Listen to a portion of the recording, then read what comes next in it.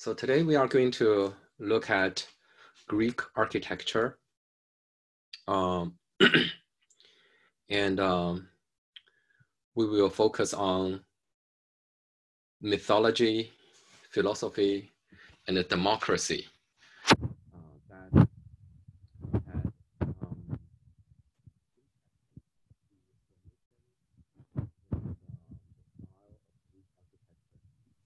Professor, your mic keeps cutting out. Like, oh, we can hear you, and then like it just fades away. Let me let me. Yeah, now we can hear you clearly, but like before, like it just went silent. Okay, yeah. I'll tell you again if it happens. Okay, thank you. So yeah, please do not hesitate to draw my attention if there's any connection problem.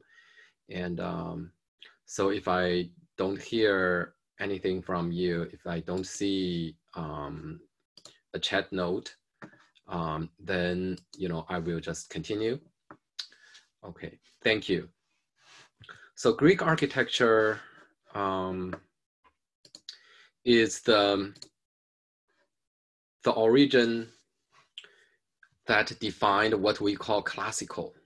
Today we hear classical architecture, classical painting, classical music, and the word classical came from the Greek culture and especially Greek architecture. So and it has influenced the development of Western architecture all the way to the early 20th century, and classical building or classical style buildings are surrounding us everywhere, all over the world. So it's a very influential system. So now we are going to look into its origin. And first, the word classical, where does it come from? Classic, it is a Latin word. It means that which belong to the classici. Classici is the highest social rank of the Roman society. So during the Roman time, the Romans that conquered Greece, conquered much of the Western world in the 1st century BCE, admire Greek culture, and they took the Greek style, architecture, theater, painting, sculpture, as a model and as a representation of the high taste for the aristocracy. So the antonym for classic during the Roman time, 2000 years ago, is the vulgar. That the vulgar, which vulgar at that time didn't have the negative meaning associated with it. It simply means that belong to the proletariat. That is those poor people, those people who didn't have property. So we have the classic versus vulgar during the Roman time. But the word classical also suggests something of eternal value, art of eternal value and universal significance. It implies that whatever is classical, the beauty is forever. And it was also meant to be universal. That means no matter what ethnic background you come from and what was your original culture, you should be able to appreciate whatever is called classical. So it suggests something of eternal value, eternity. So in that sense, its opposite is the fashion and the vernacular. Fashion, something that only popular during a short period of time that comes and goes, that would soon pass. It's temporary. something that is vernacular, which means it is local. It is not universal. Maybe only the Aboriginal people appreciate it, but not meant to be appreciated by the entire humanity. That is the vernacular. But whatever is classical is the opposite to that. It means eternal. This meaning didn't exist during the Roman time. It was such an association with classical came from the 18th century, pretty much from the Renaissance period after the 15th after the 15th century. So when a universal humanity was claimed after the long Middle Age in the 15th century. And there is a third layer of meaning associated with classical. That is, art follows a system of rules and measures to produce qualities of restraint, balance, and order. Whatever is classical is kind of rational, right? It has a system, it has a rule. It is not necessarily a product of genius, but a product of rational thinking, of reason, and it is predictable. That is, there is some kind of mathematical order in it. And so whoever learned these rules and principles would be able to create something that is beautiful. It is not meant to be avant-garde, not meant to be something that is, very pioneering. This meaning came from the 18th century during the neoclassical period, when archaeologists start to come up with a mathematical, rational understanding of beauty. And it is also the time when all those racial principles, all those kind of proportional, fundamental proportional principles that were calculated and measured and applied to whatever is called classical. So in that sense, the rational, classical is something that is kind of predictable. That meaning came further later. And then finally, there is a final layer of meaning applied to the word classical or classic. That is, it is kind of ideal.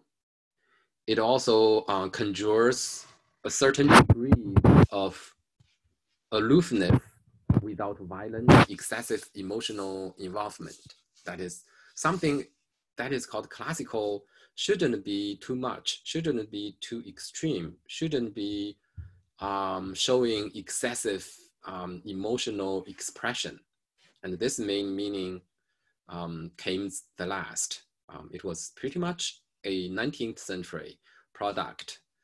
And in that sense, classical, its opposite is kind of romantic.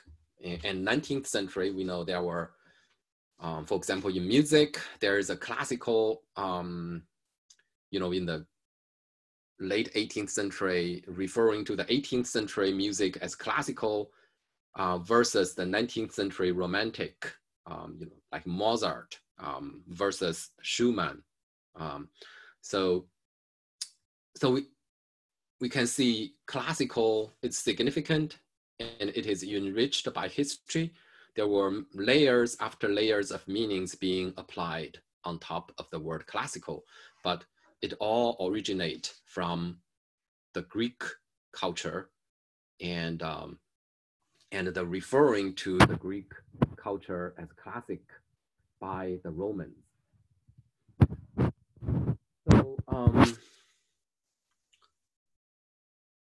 the classical kind of Greek architecture also had a precedence. There was something before that, Greece, located in the central eastern Mediterranean, a lot of islands, a lot of mountains, a peninsula, numerous islands. The Greek world also include Asia Minor, which is today's western coast of Turkey. So this sea called Aegean Sea had cradled civilizations before the Greek-speaking people came here.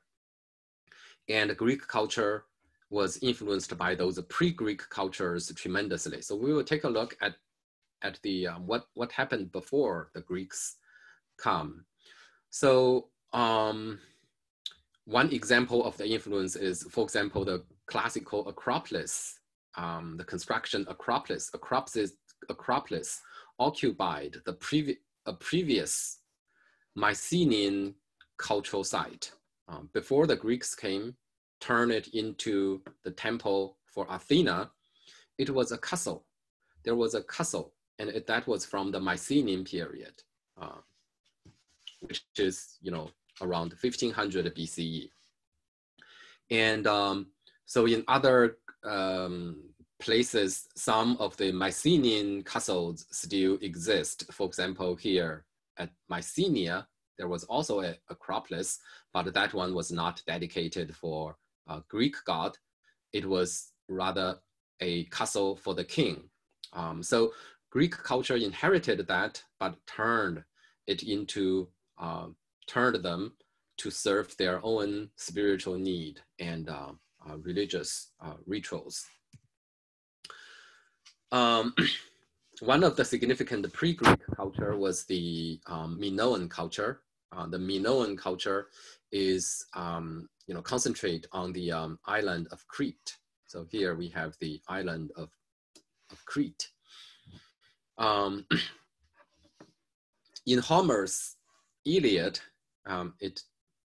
it says, quote, "There is a land in the midst of a wine dark sea, a fair and rich land called Crete, washed by waves on every side, densely peopled, and boasting 90 cities."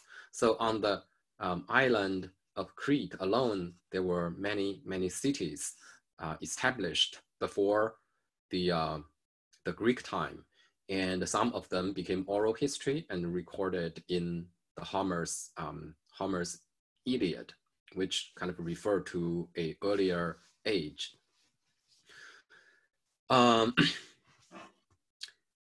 So that had long been considered just legend, but in the 19th century, some archaeologists believe that the detailed depiction of wonderful architectures in Homer's epics were real, and they tried to excavate them, tried to discover them.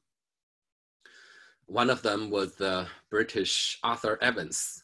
Arthur Evans, guided by Homer's epics and other classical mythology, and made excavation in Greece and the Crete Island. He believed he discovered the Knossos Palace, and this is the archaeological site on the northern side of the Crete Island.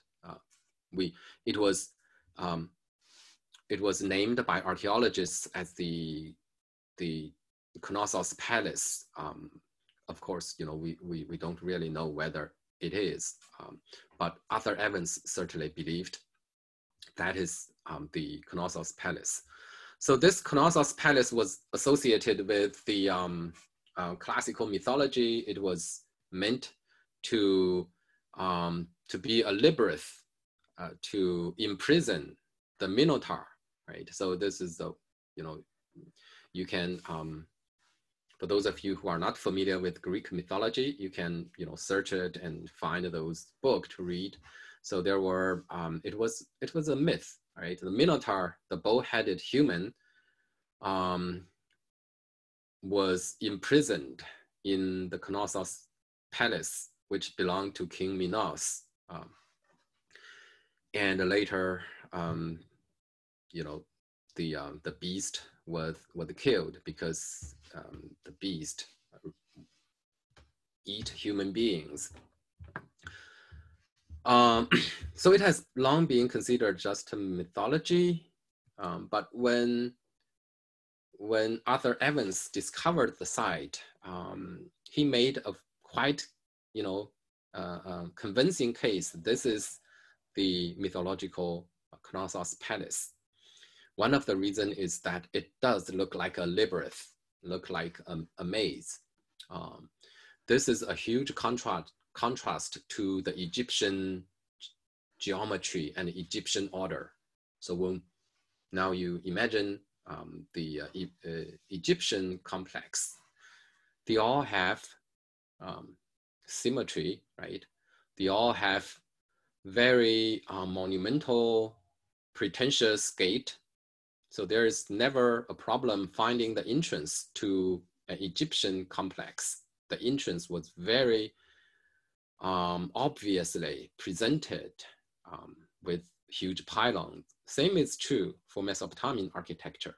Symmetry, gigantic gate, and axiality. But here you don't find that. You don't find that order. It is very hard to find an entrance. Actually, the entrance is hidden. The major entrance is on the west side, and it is at the corner, and it does not link to a spacious courtyard, and it certainly does not have symmetry. All right, it's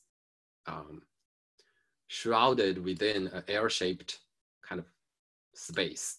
So this is the entrance, and that entrance nearby, there is some steps, which is basically here, some steps, and that formed a forecourt, some kind of a forecourt. And after entering it, you do not directly enter a symmetrical space that present the buildings clearly to the visitor. Rather, you follow a very dark corridor and make many turns, and until you appear in the central courtyard, right? So that's very indirect.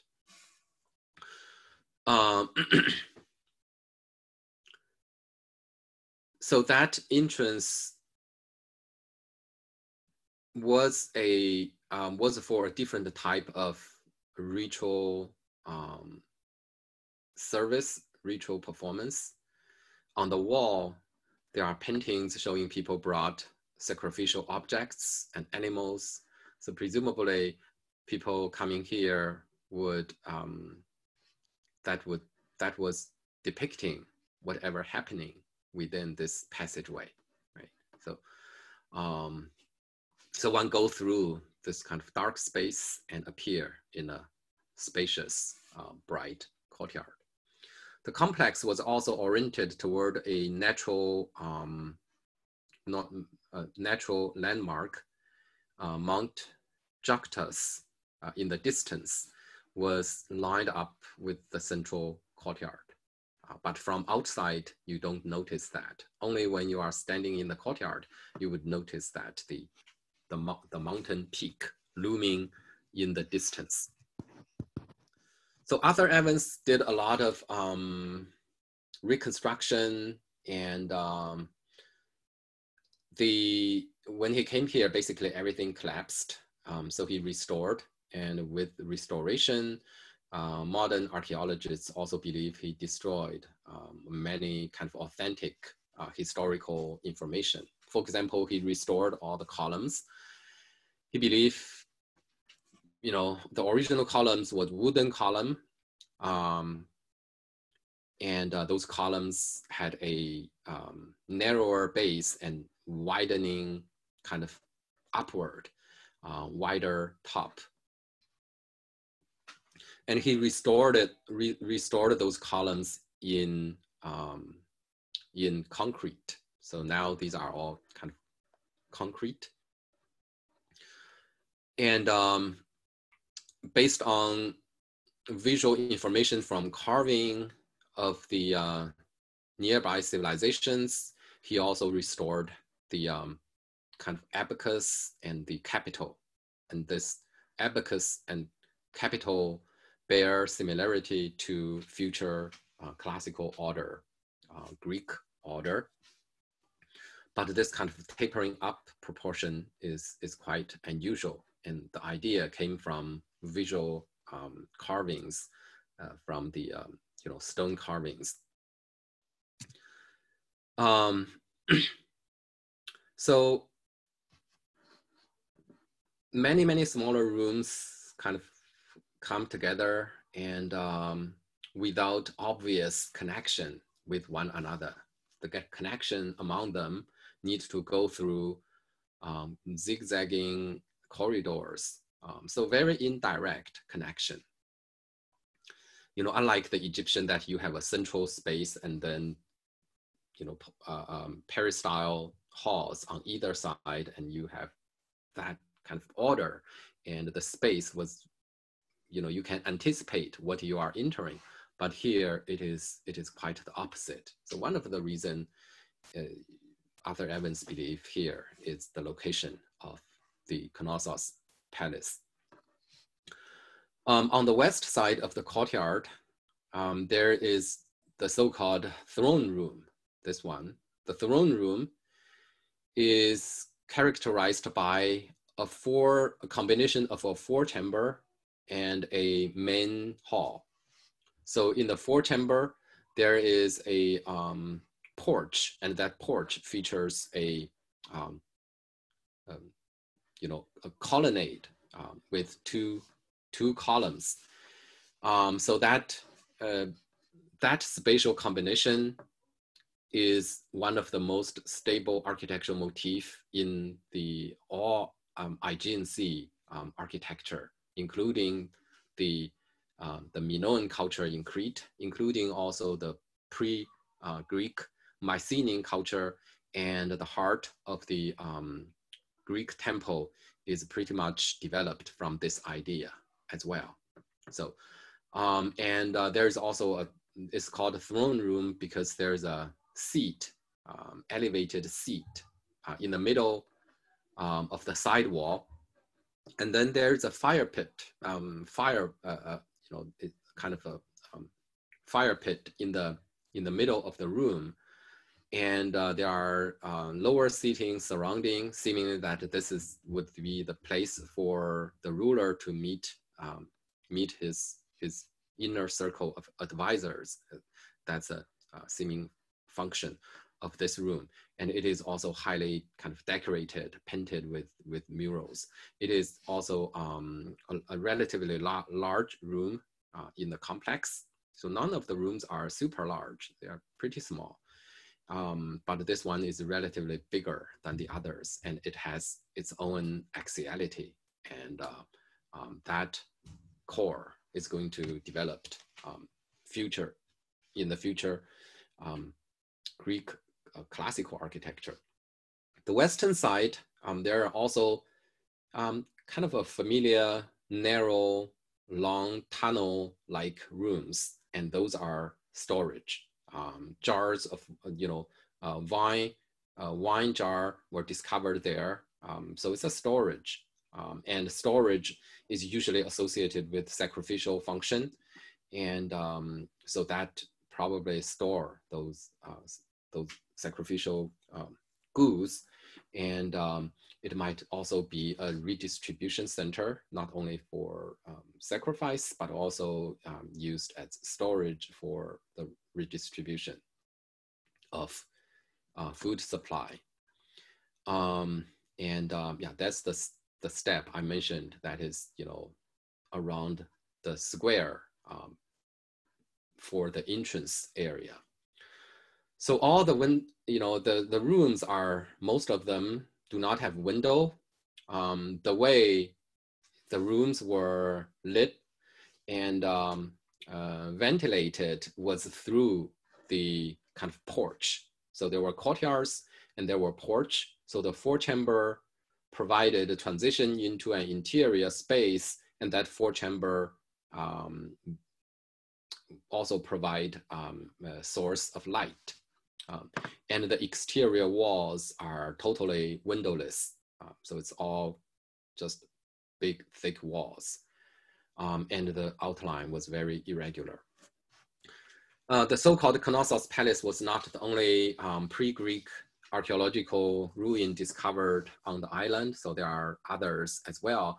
They bear very similar characteristics, physical features as the so-called Knossos Palace.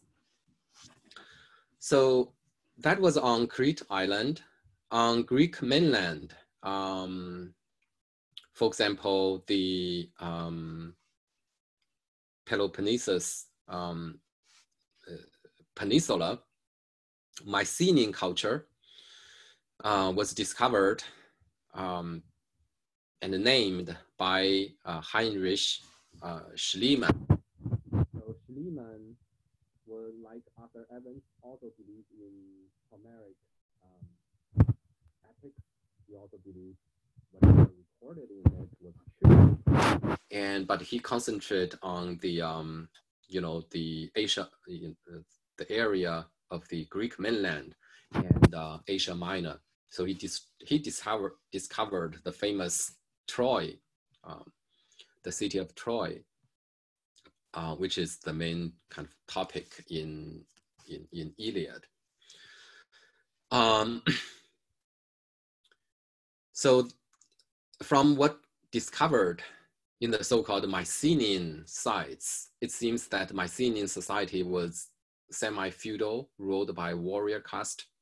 There was a lack of religious architecture, but rather from the burial objects, from their visual culture, it seems the rulers were some kind of warrior. And the architectural manifestation of the society was the citadel, the palace, and the tomb. So citadel, basically Acropolis, a city elevated on a hillside, and it's a castle, basically. And within it, there were palace and tombs were also incorporated into the citadel. The archetypal Mycenaean architectural remain was the castle of Mycenia. And there, from a tomb, Schliemann discovered a face mask. So this is probably a death mask. After one died,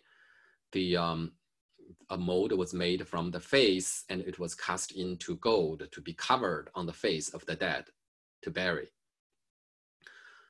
Schliemann believed this is Agamemnon, the great leader who invaded Troy. So it was said that upon discovering the golden mask, Schliemann telegraphed the king of Greece, "I have gazed upon the face of Agamemnon." So he was also guided by Greek mythology, but he believed that was true, and he tried to discover.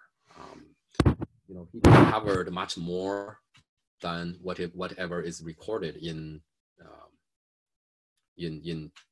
those epics. For example, at Troy, he discovered many layers, and some of those layers were of the Trojan War time. Some of those layers were 1,000 years older, and some of those layers were more recent. So obviously, these famous sites had been continuously occupied all the way to the Greek time.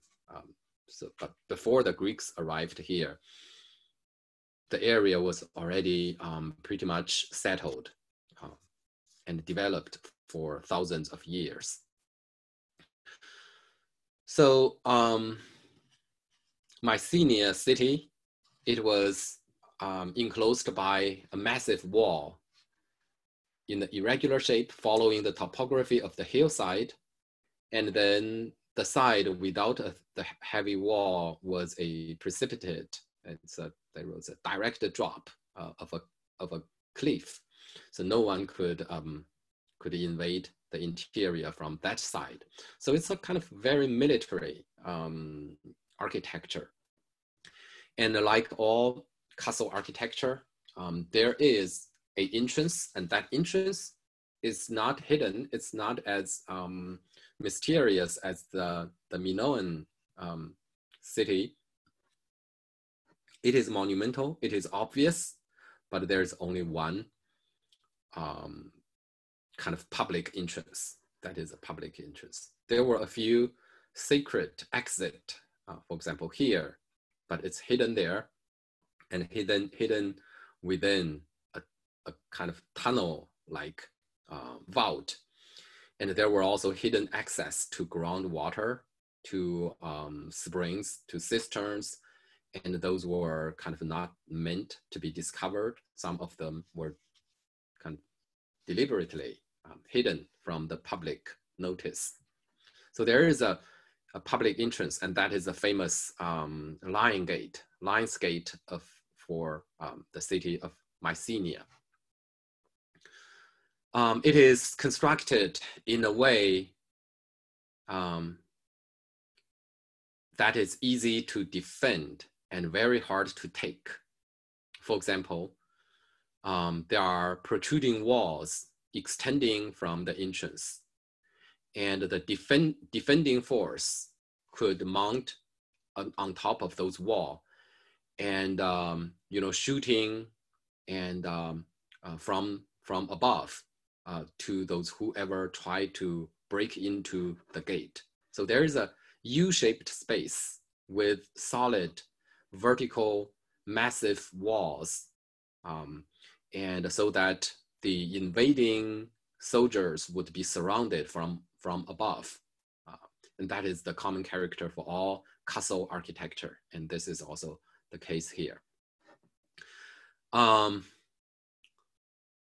The sculptural images above the Lion's Gate also had that kind of military character.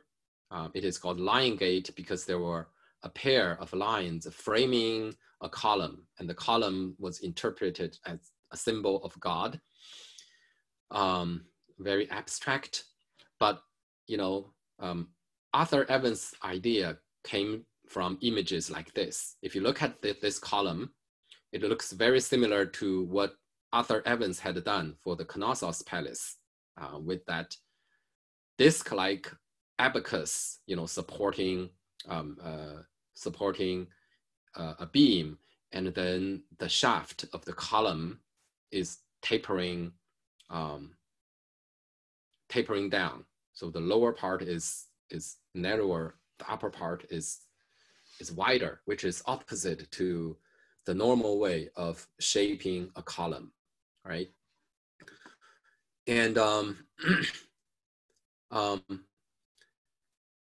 the sculpture was within a corbelled arch, all right? So this kind of arch, not a true arch, is formed by the cantilevered stone blocks, one on top of the other, and eventually they meet in the middle. But here, that space was filled by a triangular stone, and on which the lines and the columns was carved. Under it, we have a post and lintel structure, all right? So here, it's basically a trilithon, right? Like the Stonehenge, two huge monolithic stone supporting one piece of stone lintel. And it indicates that the majority of Mycenaean architecture was constructed in wood using post and lintel system, except for the castle and for the palace for the kings. This is also strengthened by the image on top of that column. If you look at the top of this column, you notice the column is supporting a beam, and on top of beam, we have those circular motif, and those circles should be the end of the rafters. So it's clearly a detail of wooden architecture, and it is carved in stone. And here, this is the whole column is like a small section of a wooden building.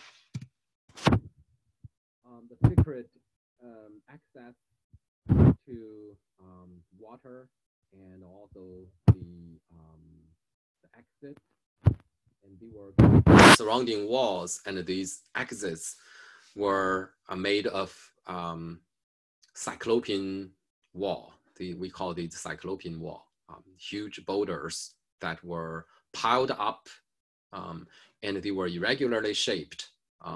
Some of them were more regular, kind of polygonal stone, more polished, but many of them are just like that. So these are referred to as the cyclopean walls. And a corbelled underground cistern fed by a spring was outside the wall with a underground aqueduct. And that is located here. And this exit is there. It is small. It's hidden behind the trees and other natural element. So unlike the public entrance of the line gate, it is not decorated. It was meant to be something that is secret. So also like the case of the Minoan culture on the Crete Island, Mycenaean culture also left many castles in very similar style, similar layout, which allow archaeologists to create a category called culture. All right, because there are many similar sites like that. So it was a culture. So these were before, to some extent, these were prehistoric, because not many written record from the contemporary of the construction survived. There were no written record. The earliest were the Homeric epics, but that was, composed much later. Homeric epics, came from the classical period, and it was not contemporary to the culture being depicted. So, but they share a lot of similarity. For example, they all have a central group of buildings which were larger in scale and which also had some kind of a throne room. And this is the castle of Mycenae, and a central throne room features a porch, like the throne room at the Knossos Palace, but there is another forechamber before the throne room. So there's 3 layers of space. But again, the porch was the only source for light. And around the wall, and then there is another source for light in the ceiling. So that back chamber, larger in size, there should be an opening in the roof, because there is a fire pit in the middle, and there are also 4 columns which indicate some kind of structure was supported above to create an opening in the ceiling. So this room, this kind of a complex, or we can call it an architectural unit, is quite standardized in Mycenaean culture. This is a castle of Tiryns. It has a similar room, also centrally located. The orientation is different, but the layout is the same, right? A porch, a forechamber, the throne hall with a fireplace in the middle, and 4 columns supporting a skylight, and kind of a rectangular unit. And this is pillars, right? So they are pretty much the same. This unit, known as mageron, right? This is a term you should remember. The mageron. This is called the Megaron. And this is the reconstruction of the Megaron at Mycenae. So it's quite spacious. So the light from the forechamber and the porch was not enough. And in the center, we have this ceiling and a kind of a fireplace. So that ceiling opening also functioned as the smokestack, so that smoke can come out from that location. So this is believed to be the king's audience hall, called Megaron. The throne is also on the side wall, quite consistent to the Minoan culture, and not directly facing the entrance, but on the side. And this is significant because it is, one step closer to classical temple when the Greeks arrived to these sites. The Greeks would put columns all around a Megaron and create their temple first in first in wood, like the Mycenaeans, and later they will replace them with stone, and that created those monumental architecture like the Parthenon. So during Mycenaean time, around 1300 BCE, those were constructed in wood, and today only the footprint survived, right? The pit for the columns and the remains for the lower walls, but the ceilings are all gone. So that kind of can provide a good transition to classical Greek architecture. So the Greek architecture inherited a lot from the previous cultures, especially the Mycenaean culture, but they had a different social organization, they had a different politics, they had a different spiritual world. So they adopt something from previous cultures, but they also created something entirely new. One of them is the democratic political system. So it was in ancient Greece that institutionalized democracy was practiced. As a result, there was no king in most Greek cities. And like the ancient Mesopotamians, those are city-states, all right? They were cities, but they were independent. They did not belong to a kingdom or an empire. Each city was an independent state. So we call them city-state. It is called polis or polis in Greek. So with the replacement of royal hierarchical power with the political egalitarian power, no citizen can be placed in a superior position over any other citizen. So the Acropolis, the castle, should not provide a home for a king. Rather, they provide a home for the patron god and goddesses for each city. Also, like Mesopotamian city-states, each Greek city had their own patron god or goddess, like Athena to Athens. So the deities are placed in what used to be the king's Megaron above, while the political power is vested in the agora below. What is agora? Agora is a square, basically. But that square was surrounded by architecture serving democracy. So there were halls for council, for judge, for for debate and for voting. So that is the agora. So even though they inherited a lot from the previous cultures, the way they were being used are quite different. So we will first look at the sacred architecture, focusing on the Acropolis in Athens, and then we will look at the Athenian Agora, which has those kind of civic architecture.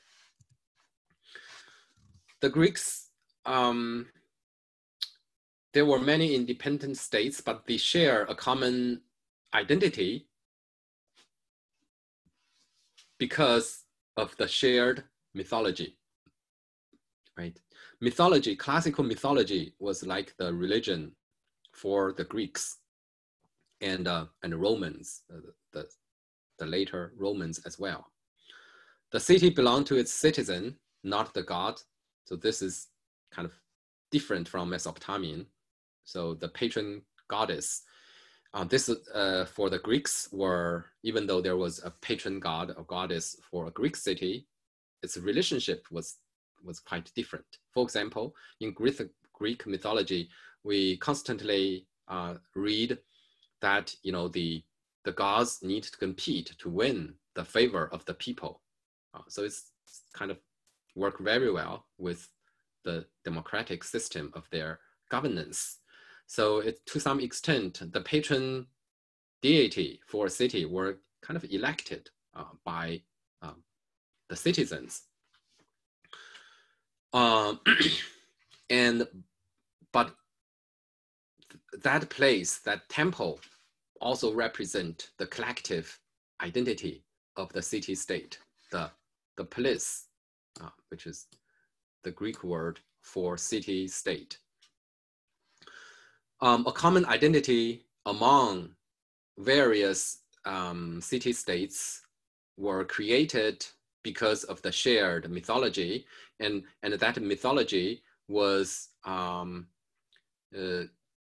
of popularized and celebrated in festivals. So there were many Pan-Hellenic festivals. Pan-Hellenic means this is participated not by just one city-state, but by all those Greek-speaking city-states. And one of the most famous was the Olympic. Olympic was one of the Pan-Hellenic festivals. And during those festivals, there were games. People compete in athletic games. And they also made sacrifice to their gods and goddesses. They also had theatrical performance, first to have a narrative for the mythology, but later also became more and more kind of entertainment. And there was a lot of drinking and feast as well. Sacrificial animals were also feasted upon. So Olympic game was originally like that, but today, of course, it is the most important athletic.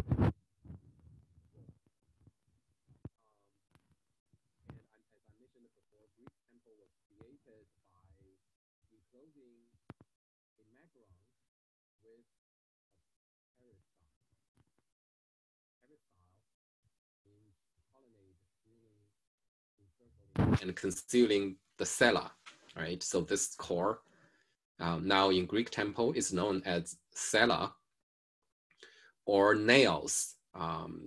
Cella was from the Latin word, naos from the Greek word. So they could be referred to either way. So let's call them naos. Naos is like the throne room, but now there's no king, so it's not a throne. There's no throne anymore. Usually there was a sculpture of the god inside. And then there's a pronaos, which is basically the porch. And there was also a back room, but they could be quite symmetrical, but they could also be not symmetrical. Sometimes the back room was more closed up, also with doors and gates instead of an open porch. But the basic construction of Greek temple is adding column surrounding that. And from Mycenaean culture, we understand column is almost divine in pre-Greek culture. It is also the case for the Greek culture. So columns are used for significant, symbolic, sacred architecture. They are kind of representing the divinity. The Athenian Acropolis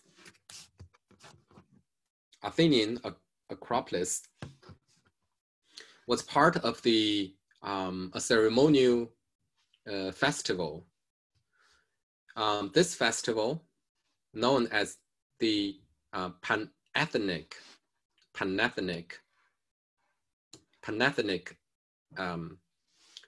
festival. At first, it was just celebrated locally, just in the city-state of Athens. But after the Persian War, the Athens became the leader of the Greek world because they formed the legion to defeat the invading Persian army led by Xerxes.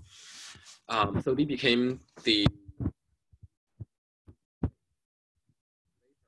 status was challenged by Sparta, which was a kingdom. So there was the Peloponnesian War, but that was the Persian War. So when Athens was the leader of the Greek world, the local festival was also celebrated. So the pan was added, so it became Pan-Athenic. So during that festival, a sacred garment called peplos, made by Athenian maidens, was carried through the city to dress the cult statue of Athena Parthenos. Athena Parthenos was inside the temple of Parthenon. So Parthenon was basically the home to Athena Parthenos. That is Athena as the goddess of the maidens, as a young lady. So that procession passed through the northern gate of the city, entering the city, and also passed through the agora. So this map shows the relationship between the civic agora and the sacred Acropolis. Passed through it diagonally and goes around the hill and enter the gate. And the procession would goes around and then enter Parthenon to dress up the city. Like all Greek festivals, the Panathenaic festival also include competitions, games, sacrifice, and banquet. So that is common among Greek festivals. And that's their religious service, basically, making sacrifice to their god and goddesses, and then feast upon them. So the original Acropolis was destroyed. The original Acropolis from the 6th century was destroyed by the Persians in 480 BCE. At the aftermath of the Persian War, Pericles, the great leader of the Greek states, rebuilt the Acropolis, incorporating the Ionic and Doric orders to represent the political ascendancy of Athens. So in all major buildings after the Periclean reconstruction, Ionic and Doric orders were combined in one building to make a declaration of political kind of unity, and also to claim that Athens was not only about Athens, it's about the entire Greek world. Because Ionic is not local to Athens. Ionic belonged to the Eastern Island area, the Asia Minor, and the Doric was more local. It originated on the Peloponnesus Peninsula, but the Periclean Acropolis used both order to indicate that here this is the monument not only for Athens, it is for the entire Greek world. So what are these two orders? The two orders, the Ionic order, the Doric order. So here I'm not going to use class time to talk about the term. All right, so these are your own, you can do it on your own, and please look at the appropriate pages, and you can find the page number on the review slides as well, and you should know those terms. All right, so in my lecture, I'm just going to use those words, use those terms, and after reading, you should have already been familiarized with those terms. And if you don't, you need to go back to check it out. So you should understand what are those words meaning. And for those that I use, for those terms that I use a lot in the lecture, they are probably more important than others listed on the same illustration. So here, I think I just wanted to point out, each order has a different capital style, and each order had a different frieze, different architrave. The architrave and frieze, the way they were shaped, they were divided, are quite different, and also different proportion. The Ionic order originally were from this area, this kind of blue area, right? These are the area of Ionian dialects, and their capital was called the Ionic capital. And the Doric were from this area, right? The peninsula. So Athens is located somewhere here. So it kind of at the center of these different dialectic regions, and it used the two most popular orders, capital styles, to create a union of architecture and to celebrate the victory after the defeat of the Persian army. And that was the Athenians certainly consider that victory was won by the unity created by the leadership of Athens. So these details, not only in terms of the detail of carving, how those different parts were shaped, but also in terms of proportion. The Doric order was more squat, so the columns were thicker and all the capitals were more simplistic, and it was meant to represent the body, you know, the male body. And so the frieze was divided into the triglyph and the metopy. The metopy usually has relief sculptures. And then it has a continuous architrave, right? The architrave was not divided. Cornice, frieze, and architrave are collectively referred to as entablature. It's basically the roof, the upper structure of the roof. And then below it is the column. And below the column is the steps. The steps are called the stylobate, supporting the column shaft directly. And then 2 steps of stereobate. The Greek Doric was also without a base. So there is no base for the Doric order. And the The Doric order, one thing I wanted to point out, that is, I mentioned that the Greeks also used to build their temple in wood, but later they replaced them with marble and to take advantage of the stone to create an eternal structure that lasts long. But a lot of details survived from the previous wooden construction. This is an illustration of a wooden Greek temple should be look like.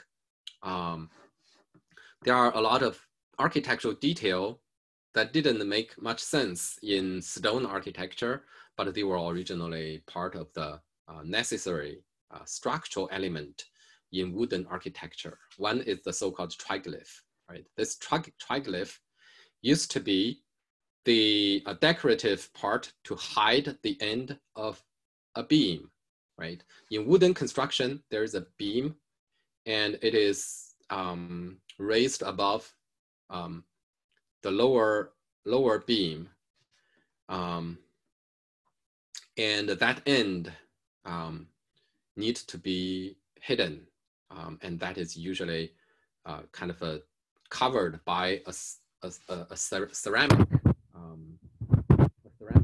decorative plate. So it is totally unnecessary in stone architecture, because in stone architecture, this is a continuous kind of piece of wooden beam. It is no longer like the wooden structure having that crossing beams.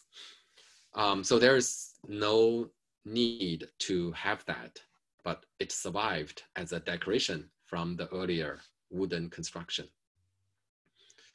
Another detail is the so-called gatier.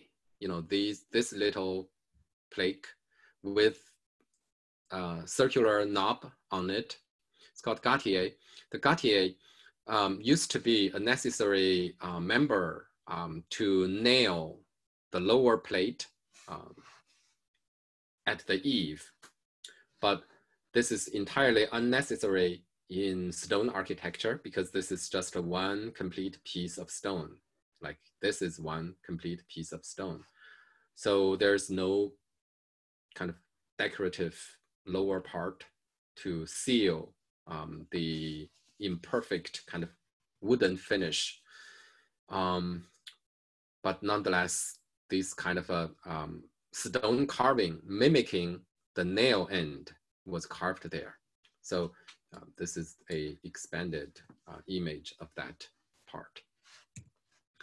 So that's the Doric order. The Ionic order is considered feminine. It has a proportion of 1:9. The diameter of the bass drum to the height of the column is 1:9. So it's more slender than the Doric order. It also has a base, right? The base rests on the stylobate, and then the base support the drums of the column. It also has a continuous frieze, and the architrave was also divided into 3 layers.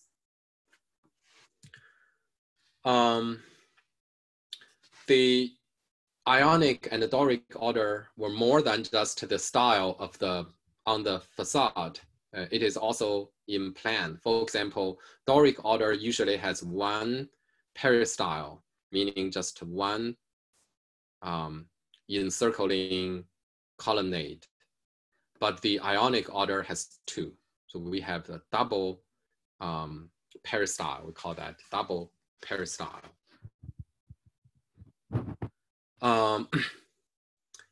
The Ionic capital also needs to be specially made for the corner because it is directional. The circular abacus of the Doric order does not need to separate the corner capital or the inner capital, but the Ionic order does, right? Because it has a front and a side. The front is this kind of swirling, spiraling, curved decoration, and that is the front. And then the side is not meant to be shown to the front of the building. It was meant to be on the side. So the corner capital needs to be specially made, right? So at this corner capital, the scroll intersect instead of parallel to each other, because you want the both side of the facade to have a scroll instead of the side of the scroll. So it has a corner problem like that. Greek temples were constructed in dry masonry without mortar.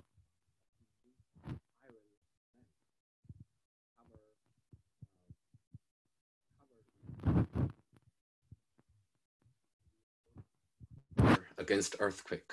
So these stone members were fixed to one another. Vertically, they were quite stable, but they cannot resist horizontal force, horizontal thrust. So as a result, you need something to glue them together. Now it's not liquid glue.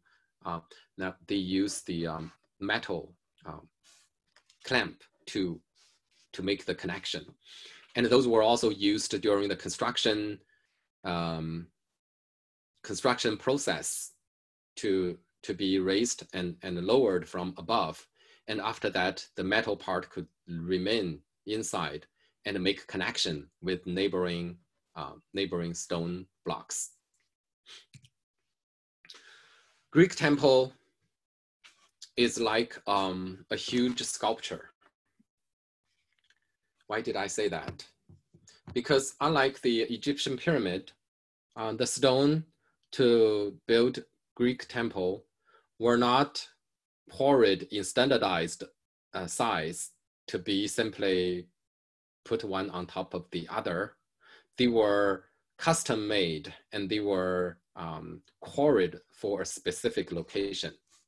So each of the stone blocks were numbered and they were specifically for a location in the building. So they were pre-planned. It's not like you get a bunch of construction material and then you use whichever brick on whichever location you like. It's those stone blocks were all individually quarried. And during the transportation process, they use wooden wheel to make the transportation and the moving easier. So for the construction of the Athenian Acropolis, marbles were quarried from the Pentelic quarry. So they were referred to as Pentelic marble, which was famous for their purity and for their, shining white surface and considered the best to make carving, to make sculpture. So they basically use kind of sculptural material for the construction of their temple, the most important temple, of course. Greek temple was more sculptural than architectural, also in that carvings and the finishings and the finishes were done after the blocks were assembled on the site. So you quarry those stone from the quarry, shift to the site, pile them up, and all those detailed carving were completed after the building was already standing there. We know that because there was a unfinished temple from Segesta, and the temple was unfinished because its citizens were massacred by Syracuse. It shows that the building blocks still had that basis for transportation, right? During the transportation, you need those protruding, unfinished surfaces to make a stable connection with the wheel, and they were piled